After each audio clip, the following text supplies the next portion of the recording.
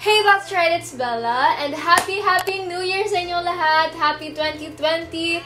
Super excited na akong gumawa ng more content for you guys. So pag meron kayong mga video suggestions for this 2020, then leave them down below. But anyway, for this video, super requested nito. Pag fina-follow niyo ako sa Instagram, which is at ThatsBella, then alam nyo na super favorite ko na ang mag-take ng film photos. Kita nyo naman sa title na this video will be all about film or how to shoot film. And this is perfect for beginners. Kasi ako talaga beginner pa lang ako sa film na yan. And super dami din nag-ask sa inyo sa akin through IG story or through Twitter din kung paano ba mag-shoot ng film. Before I answer all of your questions, make sure to subscribe to be part of the #BellaFam and to get notified whenever I upload a new video. So first muna, I'm gonna tell you guys kung paano ko ba na-discover ang film. Recently kasi super nauuso na tong film pictures. Pero ang pinakauna kong time talaga na na-discover ang film is because of Kuya Nate or Nate Punzalan. If you guys watch his videos, then alam nyo na he loves to shoot film. And sa kanya talaga ako natuto kasi gumawa siya ng how to shoot film as well. Pero the film camera that he uses kasi is yung ganito. Yung parang DSLR. Which is parang super hirap gamitin pag beginner ka. And ito kasi super tagal na nito sa akin. And I have this because of Dad. Kasi mahilig siyang mag-collect ng mga vintage stuff. Pero ito kasi hindi na siya gumagana. So ayan, pang-display ko na lang siya sa room ko. So when I watched this video, super naging interested ako kung paano nga ba gumagana ang film or what it takes to shoot film. Pero after watching that video, hindi pa ako bumili ng film cam ko. Kasi di ko alam kung kakayanin ko ba mag-shoot ng film kasi sobrang daming kailangan gawin. Ililink ko na lang din yung video ni Kuya Nate down below. Pero as time passed by, super nauso na rin ang mga disposable camera. Ayan, this is from Fujifilm. Ito yung Simple Ace. Teka, hindi ko na mabasa yung iba. Puro Japanese. Yung mga gantong disposable camera, mga 600 pesos or 700 pesos ang isa. Tapos, ilang shots ba to? 27 shots. And this is just super easy to use. Kasi nga disposable siya. So, pagkagamit mo and pagka-develop, madidispose mo na yung camera. So, this is how it looks like when you open it. OMG, ngayon lang ulit ako humawak ng disposable camera. Kasi ito din yung first camera ko or film camera na nagamit. So, this is how you use it. You turn this on. Tapos, you just have to wait until it's red. Ayan, umilaw na siya. Tapos, you just have to rewind.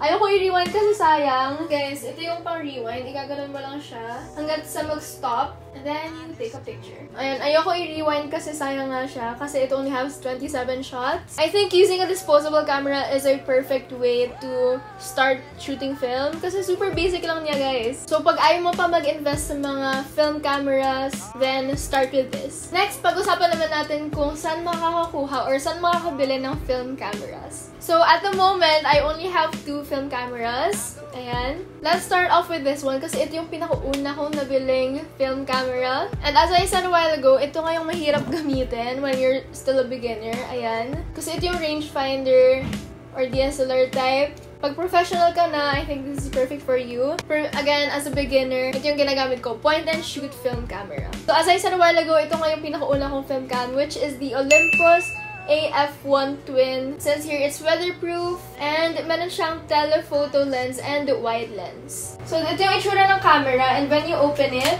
ayan, sinaslide mo lang. Tapos ito yung nasa taas. So ito yung pang picture and ito yung button na pang switch kung gusto mo ba telephoto lens or wide lens. Ayan. So ikaw na bahala kung ano ba gusto mo. Then here meron siyang timer. Meron din siyang flash. Ako kasi lagi kong gustong may flash yung photos ko. So, I like to adjust it to the setting fill in. Ayan. Para may flash talaga siya. Hala, parang naging tech review na to. Beauty vlogger who? Okay, so nabili ko siya ng 2,200 pesos. May kasama na yung shipping. And medyo mas mahala yung shipping fee ko kasi nga taga-province ako. Pag taga-Manila ka, I think mga 150 or 100. Then, ito naman yung bago kong film camera. And nag-decide ako na bumili ng bago kasi gusto din ni Angelo. And gusto ko rin naman mag-explore ng ibang film camera. So, this is my second film cam. Ito yung Konica MGD film cam. And mas gusto ko to kasi mas maliit siya compared to this. I mean, wala pa na masyadong difference. Ang difference lang, medyo mas bulky nga lang to kasi pag ganun siya. Pero ito kasi yung Konica, as in, parang rectangle lang siya. Ito kasi may pagka-curvy pa siya. Pero mas mabigat nga lang to ng konti. But it's okay kasi nahirapan na din ako ilagay ito sa mga bag kong maliliit. But anyway, this is how it looks like. You just have to slide it as well. And isa lang yung lens niya. Tapos you can also adjust yung ISO, pero hindi ko yan masyado ginagalaw. Kasi hindi ko pa nga siya super na-explore kasi hindi pa ako nakakapag-develop ng film roll from this camera. Kasi nga bago pa lang siya. Meron din siyang flash. You just have to slide this. And yan. Lumabas niya yung flash. Pag ayaw mo naman gumamit ng flash, then you just have to press it down. And meron din siyang pang timer. And here, naka-indicate kung ilang film na ba yung nagamit mo. Or ilang shots na ba yung nagawa mo.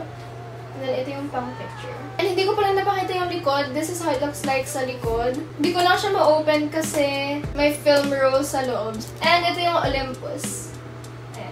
Okay, so nabili ko tong dalawang camera sa Facebook Marketplace. Ayan. Actually, nalaman ko lang yung Facebook Marketplace kay Ate Ashley Sandrine kasi tinanong ko din kung saan siya bumili ng film cam niya. And she said Facebook Marketplace. So, super time-consuming lang and it takes so much time to search for the perfect film cam. Like, nagsisearch ako ng film camera or vintage camera. And guys, when you're searching, tapos kunyari may nahanap kayo, make sure na it's fully functional and gumagana yung flash. Ako kasi, ayoko bumili ng film camera na walang flash kasi, ewan ko, mas gusto ko kasi may flash yung pictures kahit maaraw. But it's really up to you. That's just my personal preference. And guys, bago ko pa nga ito nahanap, itong Konica kasi sobrang ubusan talaga. Like, once mag-post yung mga sellers ng vintage camera or film camera. So guys, speed lang. Kasi kailangan talaga na pag gusto niyo yung camera, ipa-reserve niyo agad or bilhin niyo na agad. Aside from Facebook Marketplace, meron din sa Instagram.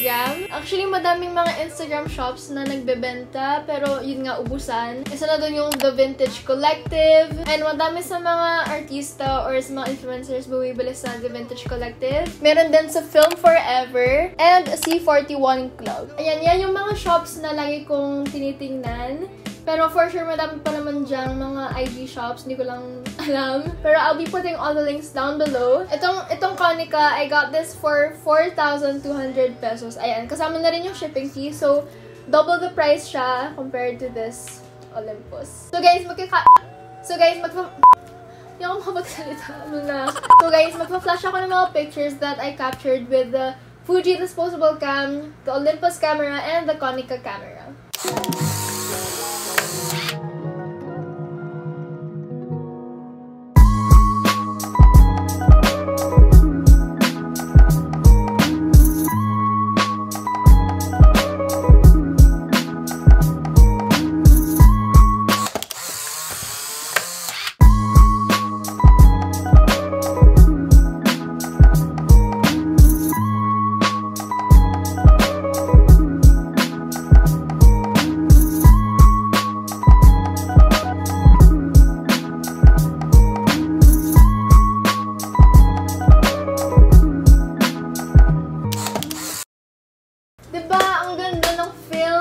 I just like the aesthetic.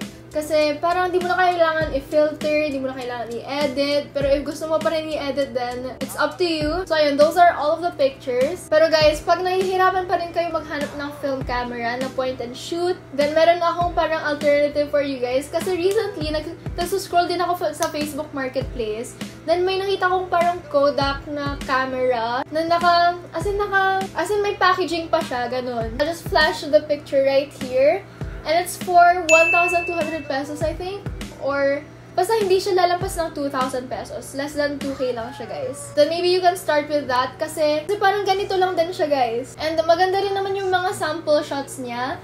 What I like to do is, pag gusto ko tingnan yung mga sample shots ng mga camera or ng mga film rolls, then I search it on Instagram, yung hashtag. I search hashtag Konica MGD or hashtag Olympus AF1 Twin. Kasi yun, lumalabas na yung mga sample shots niya. So maybe you can do the same with your film cameras. Now let's move on to film rolls. Ayan, ito yung beauty ng paggamit ng film cameras na ganito kaysa dun sa mga disposable. Kasi ito, Fuji lang for sure yung film roll nito. Pero with this kasi, yung mga ganito, you guys can switch up the film rolls that you're gonna be using. So, ang mga film rolls pala na nagagamit ko ay Fuji Color C200 and 36 shots siya. So, ayan, again, this is one of the pros as well of using a legit film cam, mas madami yung shots niya. Pero may mga iba din kasi film roll na 26 lang yung shots. So you just have to check. Pero para masulit, 36 shots na yung kunin mo. I've also used Kodak Color Plus, pero wala na ako ngayon. Nabigay ko lang kay Angelo. Pero I'll just insert a picture right here. And itong Fuji C200, also the Color Plus ng Kodak. Yun yung pinaka-affordable na makukuha yung film roll. Like mga 200 something plus. Pero ngayon kasi super nagmahal na ang film.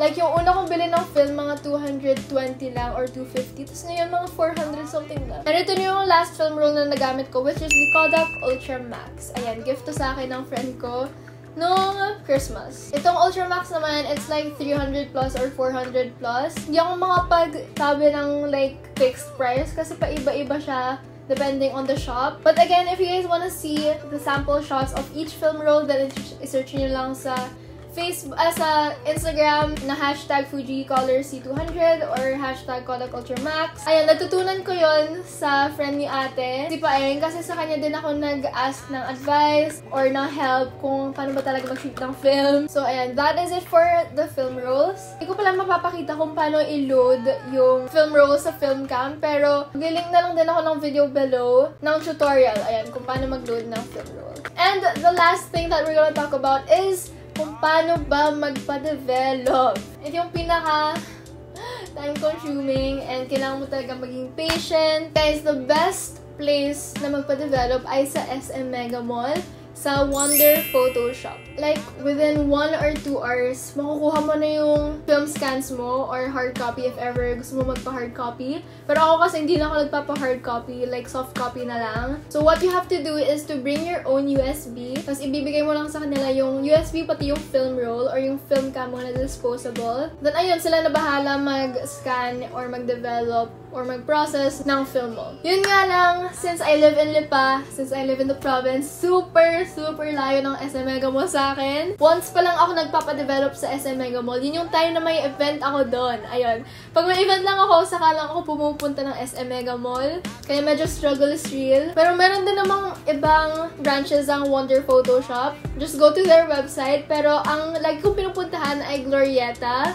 Kasi doon ako lagi napunta sa Glorieta. Pero yun nga lang, you have to wait 1 week bago makuha mo yung film. Kasi yung main lab lang nila ay sa SM Mega Mall at Trinoma ata. Pero never naman ako pupunta ng Trinoma. Like, mga once or twice pa lang ako napunta doon. Pero doon sa mga taga-south dyan, ang pinakamalapit ay sa Nuvali or sa Santa Rosa. Ayan. Pero super minsan lang din ako pumunta doon. So, Glorieta lang talaga. But pag hindi naman kayo lumalabas sa mga mall, nalaman ko to kay Kuya Nate sa video niya. Also kay Ate Andrea Firma kasi sa kanya din ako nagtanong. Yung dalawa kong recent film rolls, sa Sunny 16 Lab ako nagpa-develop. And ang ginawa ko lang, nung nasa Manila ako, pinagrab ko yung film rolls.